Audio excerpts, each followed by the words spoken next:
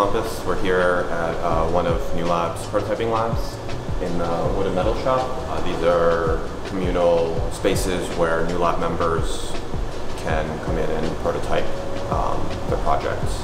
I kind of really got into CNC making optical fixtures for a personal project, and I don't know, I mean, CNC is like my sweet spot, like it's like soft in my heart.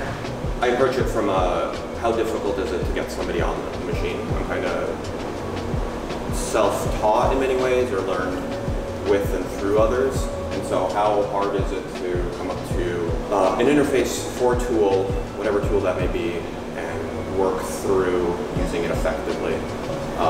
UC CNC has kind of a lot going on, but once you learn where the aspects are, how to control them, it is, I think, actually straightforward, and a lot of that can be applied to other milling and turning equipment.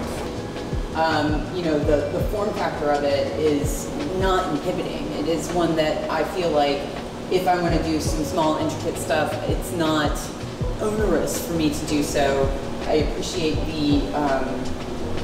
all of it actually, and how it comes in with like the rails, and there's like already fixtures, you know, sort of inherent in how it's intended to be used. I think it's a really good design, and I think it integrates well into our ecosystem.